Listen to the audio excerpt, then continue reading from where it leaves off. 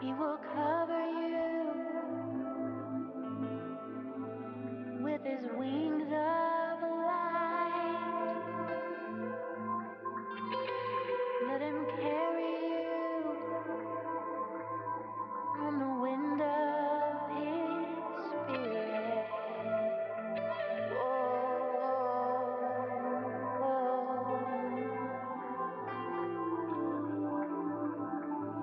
He will carry you on his wings of light.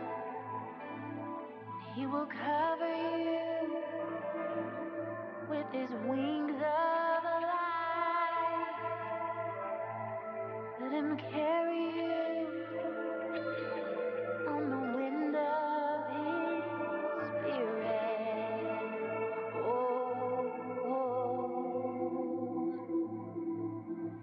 Carry you, let him carry you. Hey guys, how's everybody doing? Thanks again for joining us in this Ustream video discussing nothing else than the Holy Land. What is the Holy Land?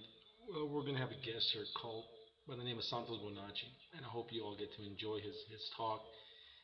Again, this information is brought to you simply for the purpose of passing information along. I don't want to convince anybody of anything, but if this information kind of like clicks in your head or it feels something special inside you, then do some more research on it. Again, I don't want to sway anybody one way or another.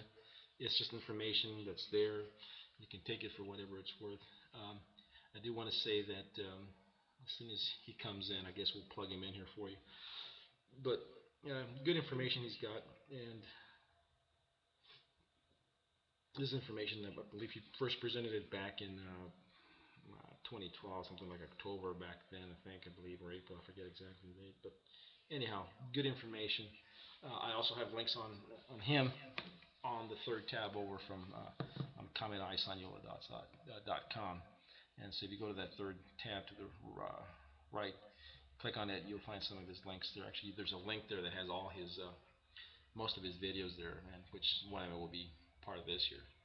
But anyhow, it's starting to stream here any minute now. So with that said, let me go ahead and plug us in, and we should be able to listen to about maybe 5 minutes of his lecture. We'll see you back in a few minutes.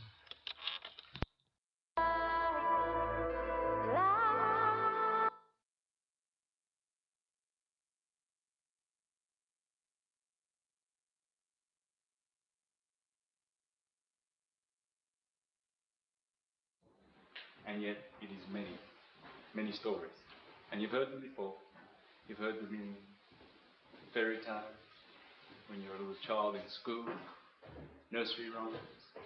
You've heard the story in the mythologies, the fairy tales, the gospels, the legends, and all of those great classical books like the Bible. And each culture has their stories, and it's all one story. You see, Little Red Riding Hood is the sun. And as the sun sets in the western horizon, so let's take that to be the east and that's the west over there, the ancients always placed the scales of Libra at the western sunset, where from time to time the sun sets with its red colours. And the scales of Libra begin right at the horizon and go for 30 degrees below the horizon. Just like this. These are the signs. This line here would be the horizon, and this one here, and there's the scales of Libra. So when Little Red Riding Hood, the sun, sets, you see, Mama tells Little Red Riding Hood, don't you stop and talk to anybody, you go direct, because that's what the sun does. Out of all the planets in the sky, in the solar system that we can see, there's 7, The sun is the only one that goes direct. The moon does too, but she waxes and wanes. Whereas the sun's always faithful and true. Jupiter retrogrades. Saturn retrogrades. But little old Red Riding Hood goes direct. You see, but the wolf comes along, and the wolf happens to be Lupus, one of the deacons of Libra, the scales of justice, where the sun dies every day when it sets on the horizon in the west. The Egyptians called that dying, they called it westing. That's why they put all their different names, different cultures, but they all originated from one common origin, according to John Thackeray Bunce in fairy tales, their origin and meaning. One common origin. And when you study these stories and you study the words, you will see that clearly. It only takes a little bit of research. The wicked stepsisters would be the cloud, and the stepmother would be the night. What have we got over here? Nursery rhymes. Song of Sixpence. 24 blackbirds are the 24 hours, and the pie that holds them is the underlying earth, covered with the overreaching sky. How true a touch of nature it is that when the pie is opened, that is, the day breaks, the birds begin to sing, the king is the sun, and his counting out the money is pouring out the sunshine, the golden shower of Danae. The queen is the moon, and her transparent honey, the moonlight. The maid is the rosy-fingered dawn who rises before the sun, her master, and hangs out the clouds, his clothes across the sky. The particular blackbird who so tragically ends the tale by snipping off her nose is the hour of sunrise.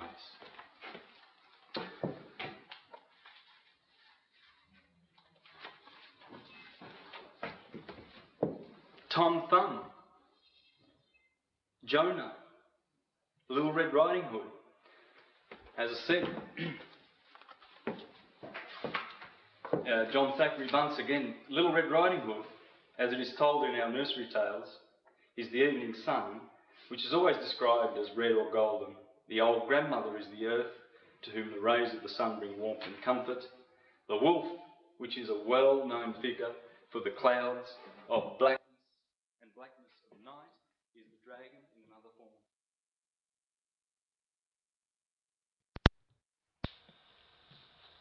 And that is just part of Santos Bonacci's information he passes on. Again, you have to watch the whole thing. It's almost like an hour and 30 minutes long. And so he talks about all the nursery rhymes that we've ever read, all the nursery rhymes we ever came across. And I don't know if you ever thought about it, but I thought about it many times. You know, why? Every time I saw that picture of the Virgin Mary with the moon underneath her feet and the stars around it, and I always wondered, what is that about? I remember asking Mother what that was about. She couldn't give me an answer. But it does make you wonder exactly why. Give me a second. Why the icons were put there? Why it was all the way it was? I mean, I never, as a child, as a kid, I never understood it. And it wasn't until I turned 50 years old that I started to read and study all this information, and I started to understand. And so when I came across Santos Bonacci and he was giving me his information, I'm sitting there thinking, the old Oprah Winfrey aha moment. I thought, my God, this is it. Now we understand what we're talking about here. So with that said, again, I'm going to put a stop here. The chat room line, it should pop open. If it does, then we'll talk about it. Otherwise, I want to thank each and every one of you for showing up, whoever showed up. Not you can't, that's just perfectly fine too. So I'm going to run into 10 minutes here, so I have to stop this and continue the conversation. in person when we meet, or we can chat along here as it pops up. I'll see you guys. Good day.